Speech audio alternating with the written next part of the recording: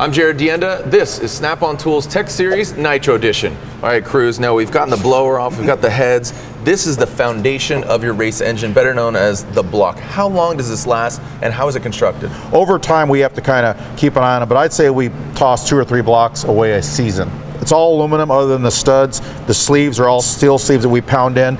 Occasionally we'll have to pull a sleeve out, put a fresh sleeve in there to get a nice round cylinder, and other than that, they're pretty durable blocks. If you're going to have a faulty part of the block, it's designed to kind of take that portion out. Yeah. So it doesn't just completely grenade it. Yeah, one of the weak links, the rods occasionally will break. They have little soft areas on the side where the rod can pop right out, and so we actually minimize the damage and make it easier to repair later on. I mean, could that be done on the fly during the weekend? No, once we damage an engine to that extent, it's quicker for us to take the engine out, tear it apart, ship it out to the machinist, have them fix it right, and run it another day. So you do have a spare block in the truck? Typically we have 5 to 6 engines, short block, ready to go with the oil pan, oil pump, all the studs, pistons and rods in it, everything, the camshaft timed. So all we have to do is drop it in, set the heads on it, blower, and fire it up.